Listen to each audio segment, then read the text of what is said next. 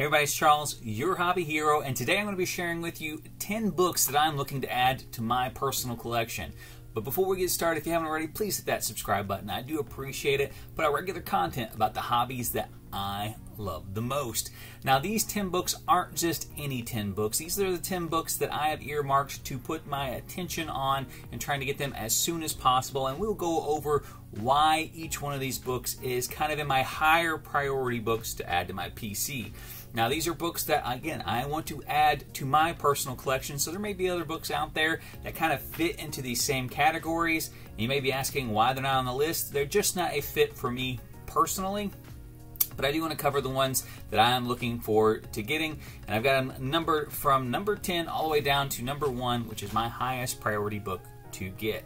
So first book on this list is going to be Super Mario Brothers number 1 from 1990. Now, it's important to note that this is not the first appearance of the Super Mario Brothers, but this is the first solo series featuring the Mario Brothers. Now, if you're not aware, Nintendo has recently purchased a production company for projects, and there is actually a Mario movie already in production, which is a big reason why this one is as low on the list as it is. I think a lot of this book has already jumped to its kind of higher point right now. I do think it will cool off as the movie comes out, but I do think we're going to see future projects involving the Mario Brothers and a lot more growing that brand from Nintendo. So I want to try to get this book in my collection before it's completely out of reach. Recent solds for this particular book in a 9.8 are $2,999, with the highest recorded sale for this particular book at $3,100 back in 2021. So like I said, this book is kind of at its peak right now, so I'm kind of hoping it does cool off a little bit. But it definitely is a book I want to get for a long-term hold in my personal collection. Alright, number 9 on the list is Dragon Ball number 1 by Viz Comics from 1998. This is the first appearance of Goku in his kid form in an American comic book. Now, kind of part and parcel with this one, another one I wouldn't mind having is the Dragon Ball Z number 1, which is the first appearance of the Dragon Ball Z in an American comic book. But as far as characters go, this is considered Goku's first appearance in American comics. There is a new Dragon Ball Z movie set to release in August of 2022, so this book's gotten a little bit of hype there, but it's actually been a while since the show has been on the air, and it hasn't happened since 2009 where they put a live action production in place. There are a lot of fan-made live action films of this particular show that's out there. I do think it's only a matter of time before a studio, whether it be Amazon, whether it be Apple TV, one of these content-hungry streaming services is going to take another shot at making a live-action adaptation of this, and I want to make sure that I have these books in my PC before that comes out. Most recent sale of a 9.8 was $1,280 for this particular book. So again, not a small book, but one that I want for my personal collection before this becomes any more mainstream than Dragon Ball Z already is. Alright, number 8 on the list is Earthworm Jim number 1. Now, I have a copy of this in my personal collection already. It's the copy that I bought way back in 1995.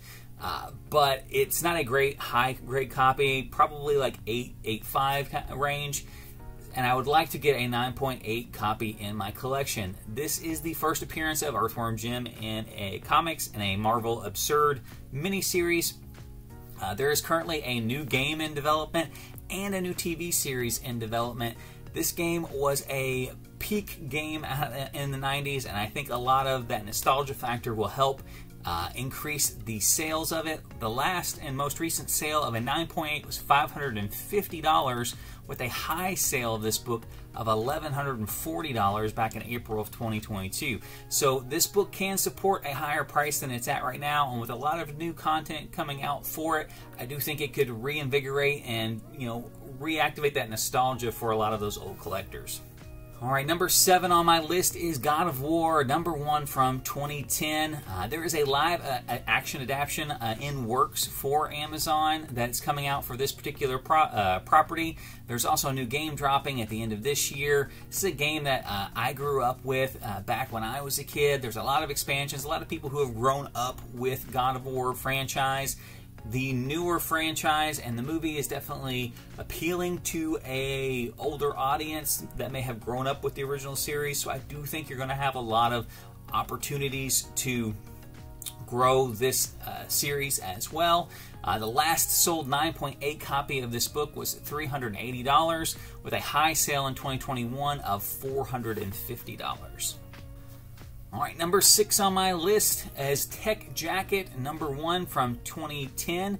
This is the first appearance of Image's Tech Jacket character. Great character, by the way. It's also an early 5-page preview of Invincible. So there were a number of books that had a 5-page preview of Invincible before Invincible number 1 actually came out. This was one of those books. This is the only book really in there that has a significant key in it as well, which is the appearance of Tech Jacket.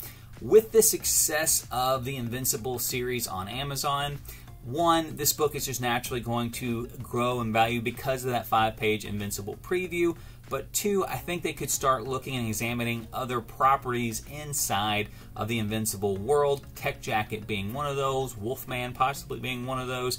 I think it's a strong character in contention for a spin-off series, which is another reason why I really would like to get this book in my PC. There are no recent recorded sales of a 9.8, but the lowest listed copy of a 9.8 right now is currently $315 plus shipping. All right, that brings us to number 5 on the list, which is Gargoyles number 1 from 1995. Now I actually have the Gargoyles number 1 and a 9.8 from the 2006 Slave Labor series, but I would like to get the 1995 one as well. This was one of the most popular cartoons coming out of the 90s. There have been a ton of proposed projects on this particular franchise, some as recently as 2022. I think, especially with Disney inside of a streaming service now, that it is inevitable that we are eventually going to get a reboot of this, either as a series or as a live action movie. Something is going to come from this Gargoyles TV show. It's just a matter of time before that happens.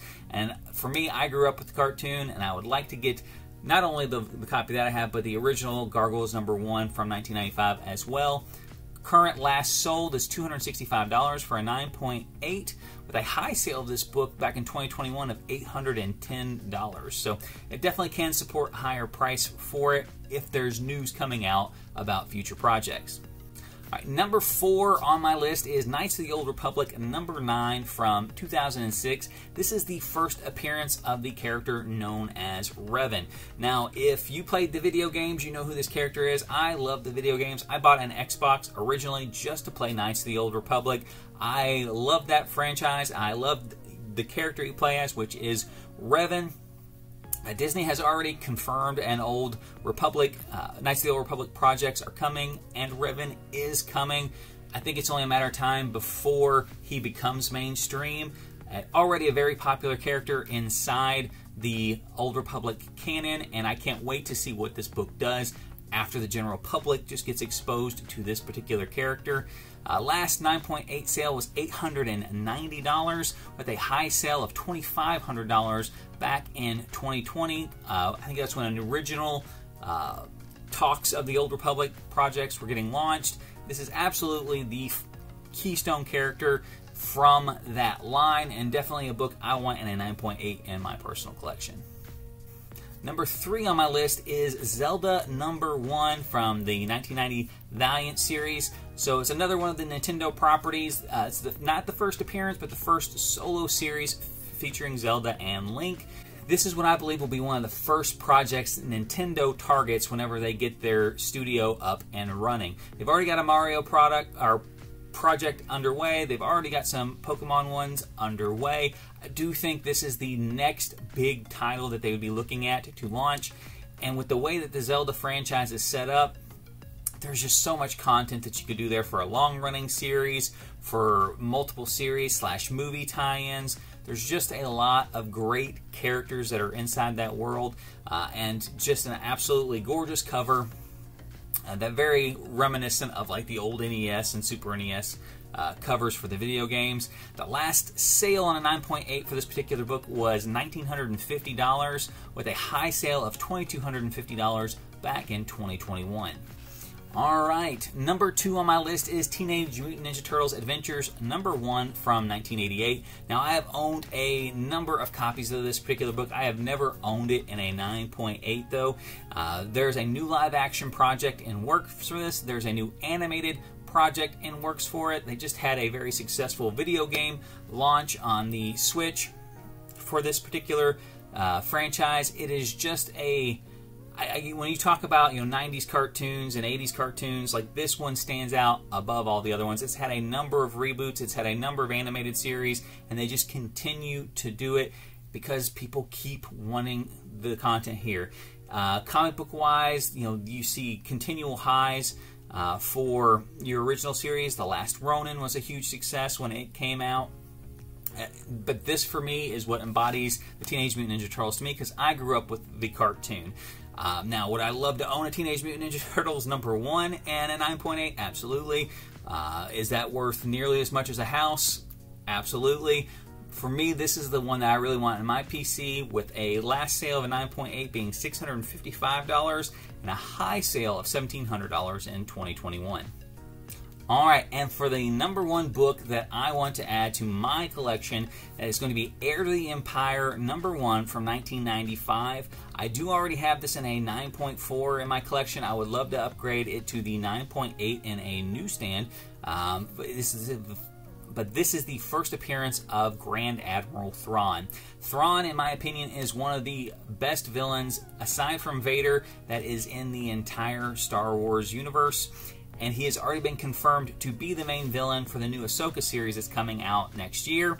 And I want to make sure that I can get this book, as rare as it is and as hard to find as it is. I would love to snag this book for my personal collection before that series comes out, or before they start teasing the actual character design of Grand Admiral Thrawn. I think this is a character that people are absolutely going to fall in love with on the screen. He was for me in Rebels whenever he was portrayed there, and in the comic book universe, he's always been portrayed as a very strong, smart, and compelling villain. I think people are absolutely going to love this character when he comes in, and I want to try to get mine upgraded before that happens. The last sale of a 9.8 on a non-newsstand was $1,300, with a high sale of a non-newsstand again for $2,300. So that is my list of top 10 books that I want to add to my PC coming up in the near future. Let me know in the comment section below what books you guys are looking for and why. And until next time, guys, Hobby Hero out.